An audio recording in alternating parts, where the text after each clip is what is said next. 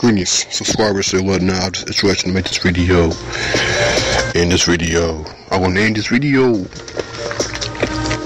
P.Diddy.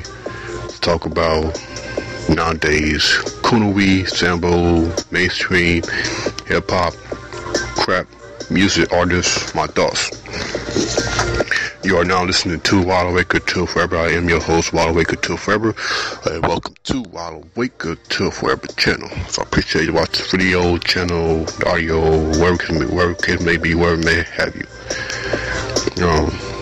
Yeah. I like to say this, that before all that, current of the nowadays cool rap music, hip hop, mainstream, especially mainstream hip hop, it was heavy duty mainstream conscious rap, uplifting type of thing. It was that type of thing. It was positive. It was that type of that type of music type of thing that can influence you to do better things, or motivate you to doing better things, or doing right things, or such things that particular. Alright. Now, the power of music, because what the power of music can impact of the brain of the subconscious mind, something like that. And yeah, but when it comes to the type of things, when it comes to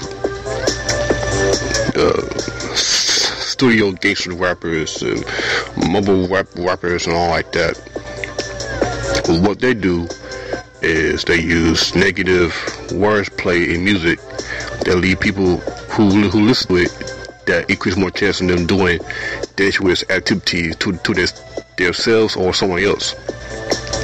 So, but how that be the case that you had to have people to fall for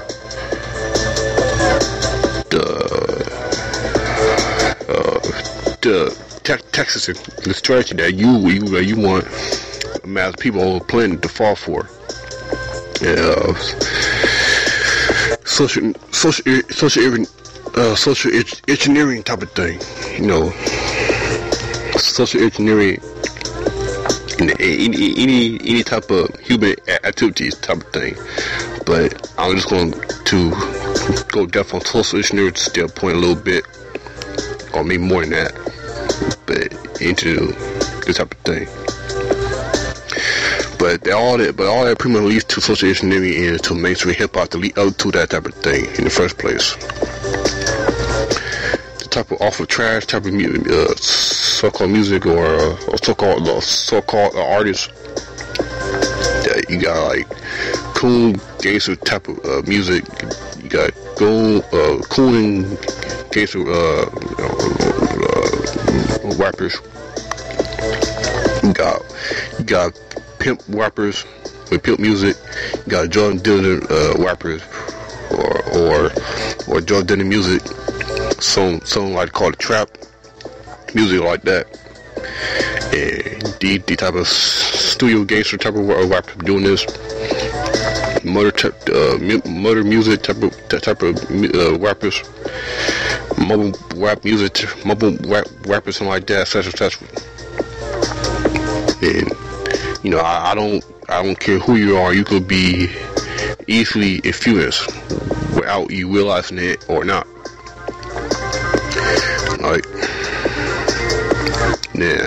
Now I was gonna touch on when the dudes who be wearing dresses and gowns and put lipstick on and putting fingernail paint their fingernails and do all this girly women stuff in there, and there could be possibility that could get paid for doing that. And it could be a possible. I do believe in that it's a gay mafia running hip hop that lead us to that type of thing. But what that does is feminize the black man, the image, to make it seem to people all over the world who don't across or embrace that type of thing, and felt for the negative stereotype type of thing. And this type of thing that have to lead to disrespect black women, using the bitches as hoes and things like that, using degrading words in different ways of talk it down and try to use as a stepping stone, but that type of thing. And when you hear these dudes in mainstream, or even not in mainstream, do the same thing from the underground. For me, I'm not even interested. Listen to rappers who saying cuss word all damn time, using bitch and hoes, skank, or niggas and all like that all damn time. I'm not interested in like that. And I've been choose to try to listen to who say these type of things for years back for now. But yeah, alright. So this ain't nothing new. When you got this happened around time the 90s, when you use the word bitches, hoes, and like that, man. And that's some Coonery music, that's Coonery rap art, all something like that. And they do it for the money. They do it to throw their own people under the bus just for money, type of thing. Alright. When you have these record labels, company owners, who they search and find someone who going to help kill their own people, but in different way, their own the image, and then they get money for it. And then it was soon later it hit the chain reaction. Then now here we are now, and same thing with the NWA. And the NWA ain't no revolutionary rap group. Cause overall, most of that stuff is very negative. They ain't no damn public enemy. They ain't them, so don't get them mixed up. I'm doing that out for example. So so that's all that leads up to degrading the image of the black people. And that's different. That's deeper. That's a big, very big reason for that type of thing, man. That if you can have different ways of people, if you have like all type of ways of people, Asian, Mexican, white, whatever, to believe that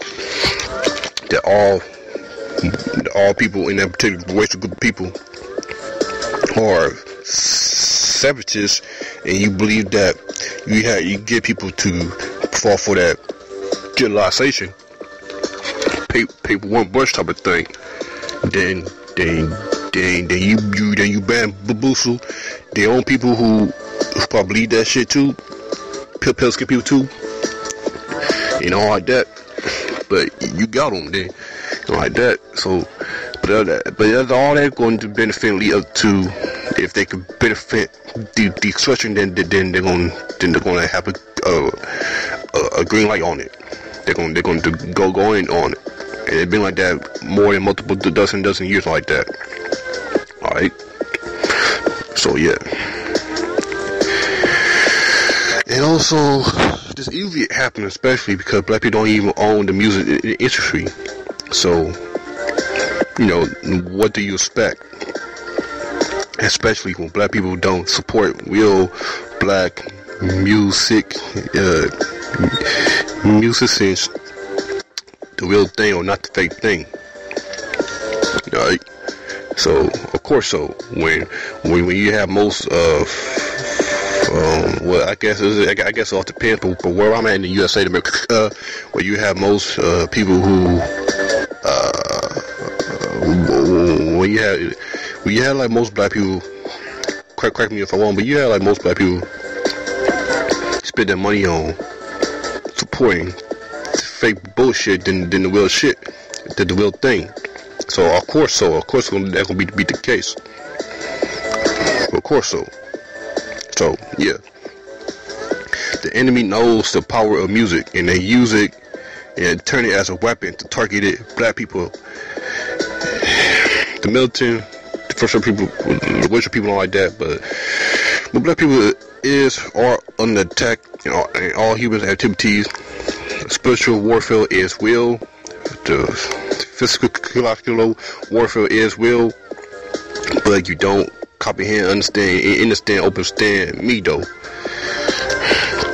See, the real reason the Coonery music, Sambo music, Coon, hip hop, mainstream music, etc., happens because the power of it been under control by the wrong people in power positions that have beyond a dozen years ago plan to bit by bit desensitize the population, and then conditioning the worldwide and programming the worldwide people all over the planet to make them love the garbage, trash, toxic, poison product way more often than a healthy, positive, good for the soul product.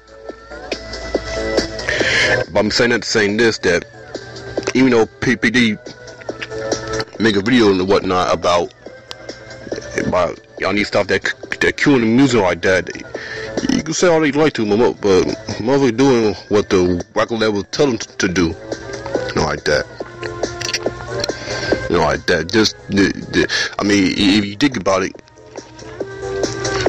who about those who go get the grain, and they're not trying to put out Coonery music, they're not trying to put out things that degrade themselves and their own people. They contract is locked up. They can't go to a different music company business like that because they didn't complete their contract all the way completely, because they didn't did a certain amount, a total amount of almost to correct to,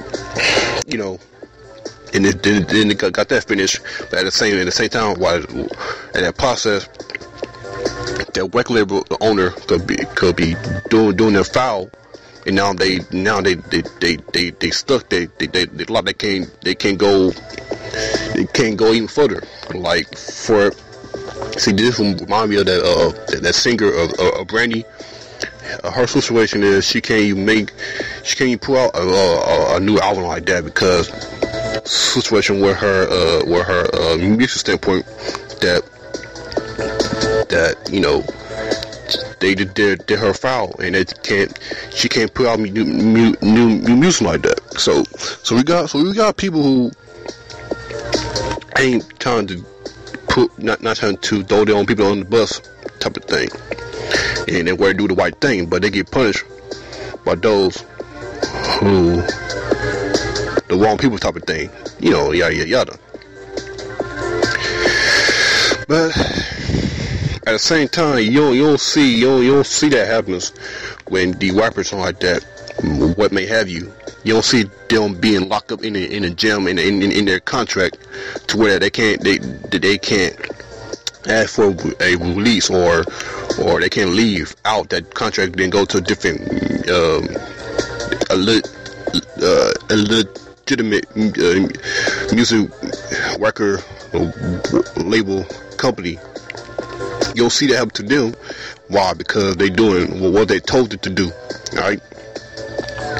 And you can research yourself for yourself. I don't feel like doing all that. So I don't have to spoon feed you and baby you. You can see that for yourself. So instead of some of y'all out there on the internet waste your time on that bullshit, I should put that time and effort when y'all be on the internet.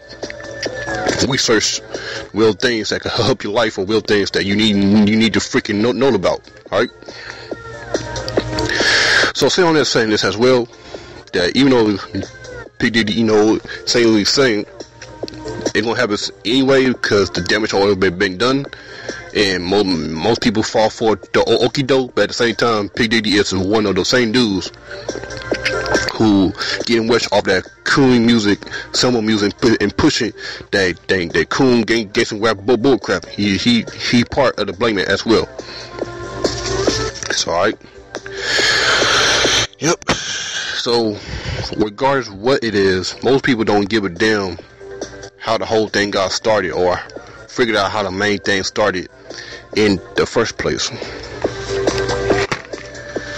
WideAwakeUntilForever.